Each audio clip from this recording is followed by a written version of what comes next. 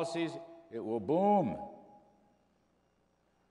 But if you fiddle with it, if you start punishing success, if you make snide remarks, if you go back to far-left progressivism economic policies, which is the near cousin to socialism, then it won't work. It just won't work. And we have to understand that. Last one. This is one of my favorites. I know it's obscure. Stay with me on this. 5G. 5G. That's the internet hookup, broadband hookup.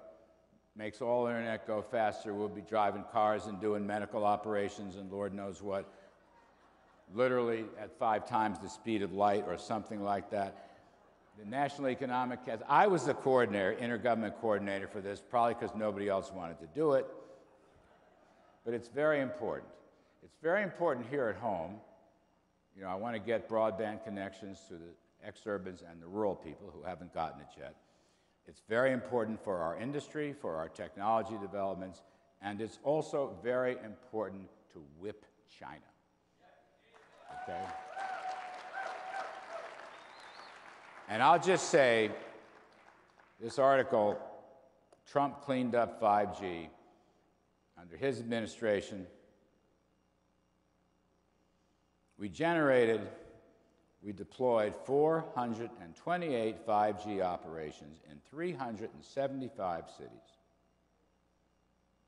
We sold 5,000 megahertz of spectrum, which will be used to get not only urban 5G, but suburban and exurban and rural 5G.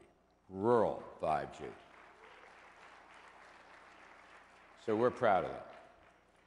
Those are just a few. I'm going to quit. I've probably gone on way too long. Matt and Mercy have been wonderful to me in letting me give this out. I thank you for staying through all these numbers. Really, you're a wonderful audience. Thank you very much for that.